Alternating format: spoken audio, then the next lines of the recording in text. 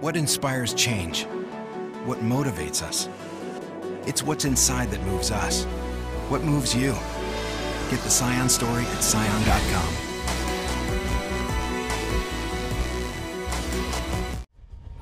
Guam Department of Education Deputy Superintendent Robert Malay confirms to PNC today of an incident that happened at JQ San Miguel Elementary School involving a student bringing an air gun to the Tottu campus. Last month there was an incident at the school in which a student brought in what appears to be an air gun that was not loaded, brought it out to the playground and took it out and had pointed it at other students. Malay says no one was hurt and commends the school staff for quickly defusing the situation. The school principal, along with the assistant principal and the staff and faculty, immediately addressed the situation. They called for support from the district offices. The district responded, providing support for the school, for the students who were involved, directly involved, to address it at that point in time. He also says part of the reason why the elementary school reacted quickly and effectively is because of proactive training with emergency procedures. That school in particular is very good about practicing their emergency responses, so they are very well educated on how to respond to emergencies, from students in kindergarten all the way up to the principal at the school.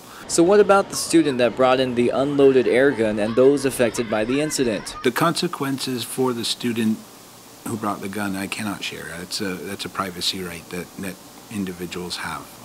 But there was administrative action, and it was also reported to the police as required.